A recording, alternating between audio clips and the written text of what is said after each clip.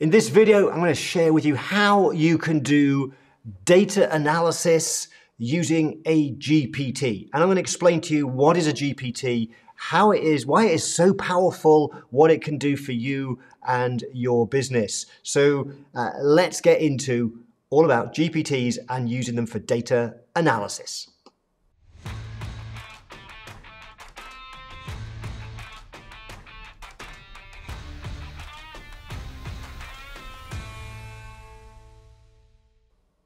Welcome back. In a little while, I will go into ChatGPT and I will show you how we can do data analysis. I also have a GPT to give you, so watch out for that coming soon.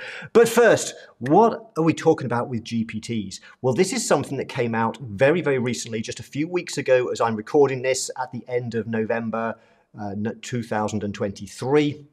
And it's huge news. It's massive news. And it solves a huge problem. You see, if I go back to the early days of me using ChatGPT at the start of 2023, it was great to start off with. But what I found in May and June was sometimes the responses weren't quite to my liking. I had to reword things. And then at the end of, in fact, in July 2023, although I had to wait till August 23 because I'm in the EU, they rolled out custom instructions. And that was a huge improvement. If you don't know what custom instructions are, essentially it enables you to personalize ChatGPT to what you want. You feed it with information about you and your role and how you want it to respond. And what we found immediately, I found, my team and other people, is the quality of responses went up significantly. And for example, I trained it in my writing style so that I could use those custom instructions, and it always wrote content like I wanted to write stuff. It was brilliant. But it had one big problem. And the problem was sometimes I wanted to do a different task and I didn't want it to act as me. I wanted to act as a copywriter, a marketer, a business consultant. And so I ended up having to create multiple versions of custom instructions. And then I'd have to go into ChatGPT, delete my custom instructions and copy and paste in a different set for a different task. It was great, but it was a bit cumbersome. And I wished that OpenAI could bring out some way of having different sets of preset custom instructions you could choose. Well, they listened. They did that and they went over and above with so much more with GPTs. So these were launched back in late November 2023. Think of GPTs as you like, as different sets of custom instructions, but they're much more than that. Let me first of all show you what they look like. Let's go into ChatGPT quickly. And so if you go into ChatGPT, what you'll probably find now is on the left-hand side, you would see all of your chats that you've had. But as of November 2023, you now have an area where you can create GPTs or use other people's GPTs. And there's an explore button that will enable you to explore what GPTs are available and how to create your own. Now, I have to say, of course, that at the moment, GPTs are only available to ChatGPT Plus users.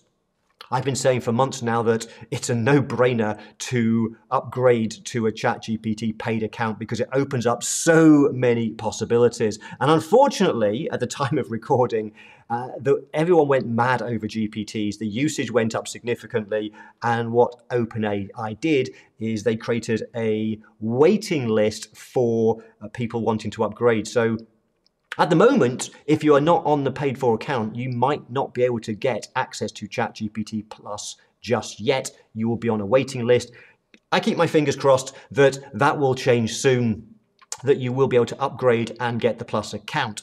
They have also said that at some point in the future, these GPTs will be available to everybody. So you may not need to have a paid for account to get GPTs. But right now, as I record this at the start of December 2023, you do have to have a Plus account.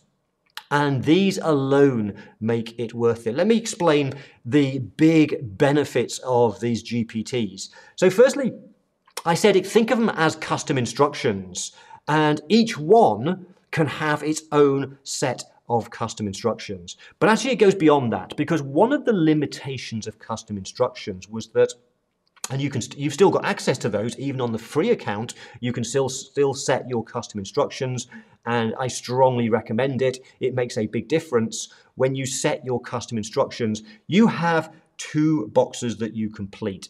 Let me just quickly show you that. You would go into the settings at the bottom, click on your name, and then you'll see custom instructions. And as you go there, you will see there are 2 boxes that you can complete.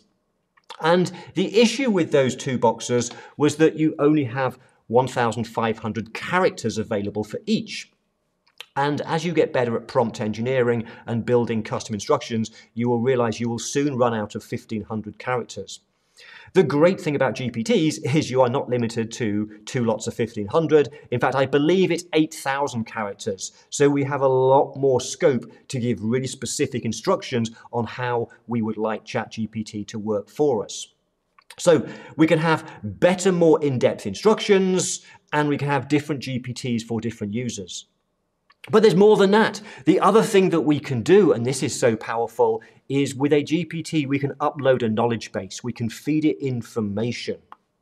You may have seen that for the last 6 months or so, people have been talking about creating chatbots. And this really kills off the chatbot industry. A chatbot is something where you feed it information about, for example, your business, and then customers can ask questions and get the answers. Well, you can do that with a GPT now. You can feed it information, and it's really easy. You just drag and drop in the documents you want to provide it with.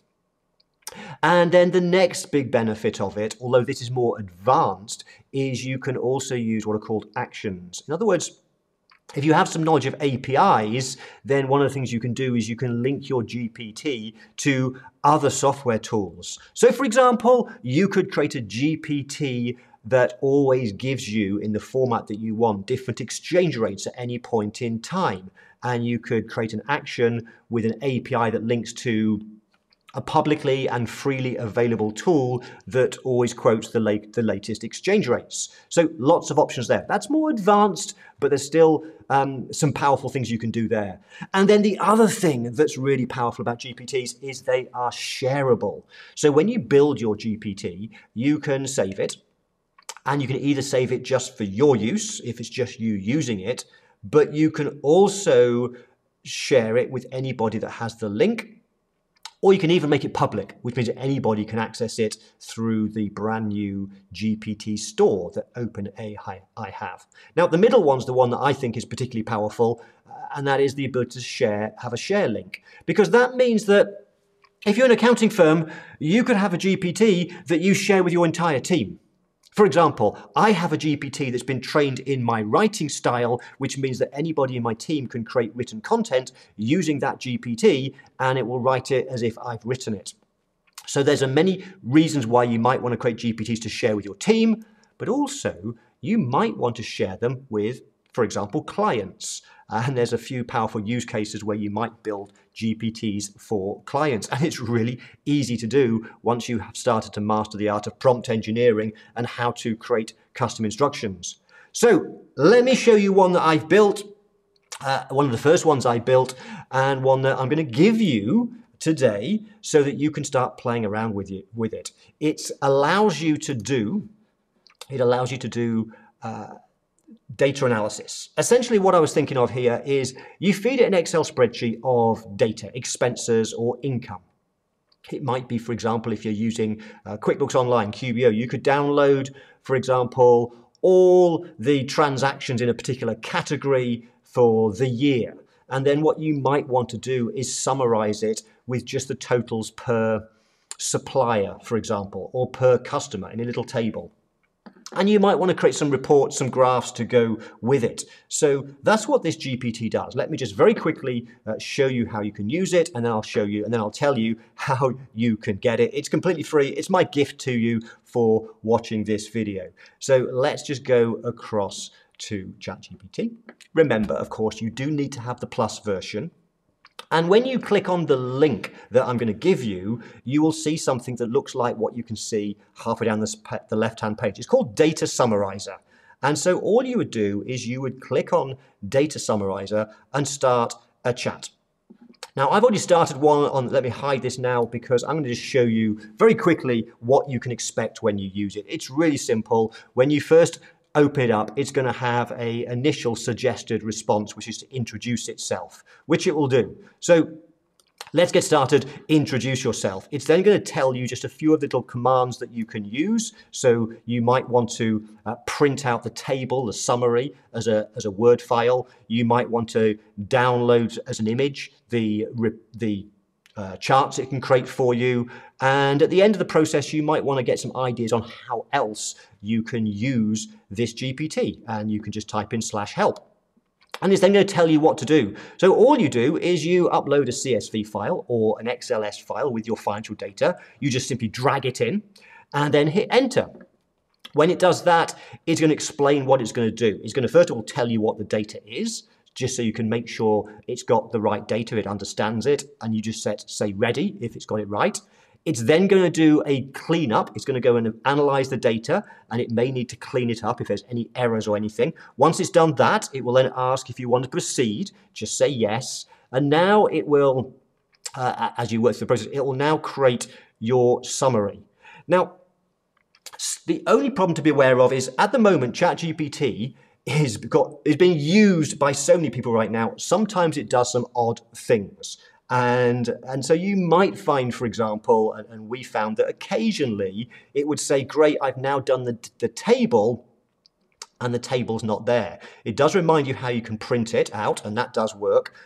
But all you have to do is, like you would do with ChatGPT, is just say, well, where is the table? And it took me a couple of times with this particular one, but it did give me the table. It summarized the data in table form, and it did this very, very well. And then I could print that out to a Word document as a table. And then once you've done that, another thing you could then do is you might decide, one of the things that when I summarize financial data, you might only want to know the larger amounts. You might have a de minimis where any amount under a certain amount you just summarize as other. So it'll prompt you for that. What would be your de minimis? I don't need an analysis of all these small items. So I specified I want the de minimis to be at 2,000. And it's gone and summarized it with a other category now, which just lumps together everything under 2,000. And as you work through the process, there's a few more prompts. It'll guide you through. It'll ask you, would you like some charts to summarize that?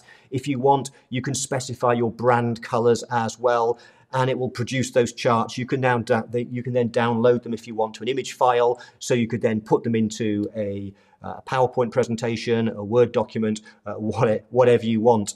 And then if you're not sure what else to do, you can use the help command. It'll give you some other suggestions.